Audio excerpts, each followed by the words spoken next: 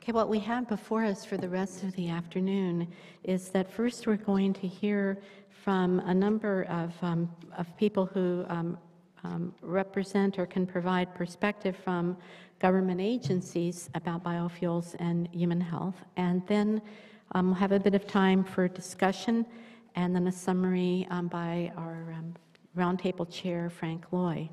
So to lead this off, I'm going to start by introducing our afternoon panel, and I hasten to say one of the panelists who's not up here will be up here in time to speak. He has a brief phone call he had to do. So starting with John Balbus. John Balbus is a physician who's a senior advisor to the director of the NIEHS on public health issues, and he serves also as a liaison to many of its external constituencies, stakeholders, and advocacy groups.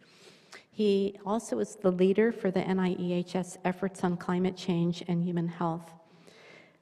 Dr. Balbus has had a very interesting career. He was chief health scientist for the Environmental Defense Fund.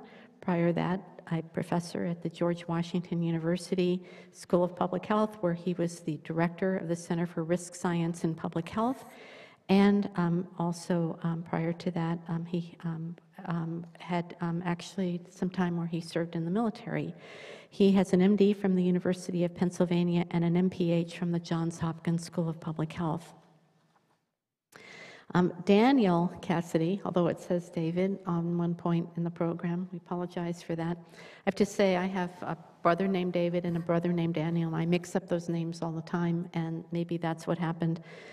He is the USDA's Office of Chief Scientist Senior Advisor for Renewable Energy and Natural Resources. He spoke at our meeting earlier, and so I'm not going to go through his entire bio, except to say that he did receive his PhD in Natural Resources from the University of Tennessee, and that he has been the national program leader for the forest-based bioenergy group in the National Institute of Food and Agriculture. Third, we will have Chris Portier. He's a PhD in biostatistics from the University of North Carolina in Chapel Hill.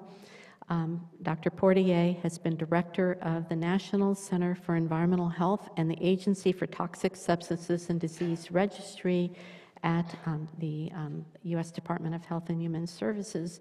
And before that, he was with the National Institute of Environmental Health Sciences, where he was an investigator in the field of systems biology, also the head for a while of the National Toxicology Program, and has been very much a leader in developing innovative approaches to the assessment of environmental risk. And then last we have Mr. Carl Simon, who is the director of the Transportation and Climate Division of the Office of Transportation and Air Quality at the US EPA. His portfolio includes work with renewable fuels, voluntary programs like SmartWay, and modeling and forecasting of mobile source emissions trends. At EPA, he has also served as director of the Compliance and Innovative Strategies Division, where he was responsible for managing the certification, registration, and compliance activities associated with all engines and fuels sold in the United States.